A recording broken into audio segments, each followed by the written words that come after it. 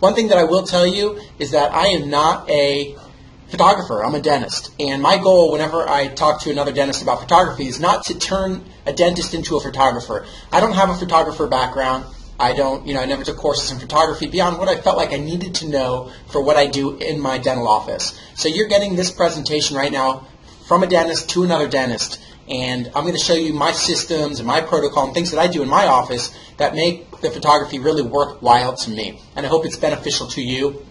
I hope you pick up some cool new tricks and some tips that you'll be able to utilize in your office and increase your enjoyment for clinical photography.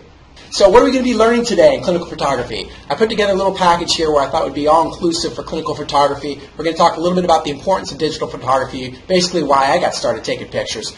We're going to go into basics of clinical photography, that is getting proper exposure with your camera. That's good information not just in your dental office, but if you want to take your camera elsewhere, take pictures of your family, you want to take pictures of events, things like that, you'll be able to use your camera outside of the office as well.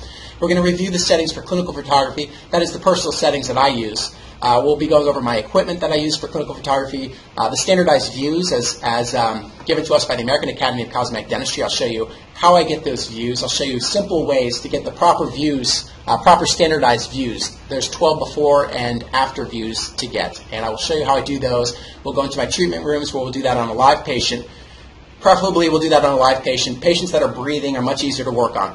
Also, we'll go over the common errors in photography. Those are ones that I see very often when I'm teaching over-the-shoulder clinical photography courses that doctors are getting, poor positions, things like that. So we'll go over in detail common errors and also some of my tips and tricks for getting pictures that really pop.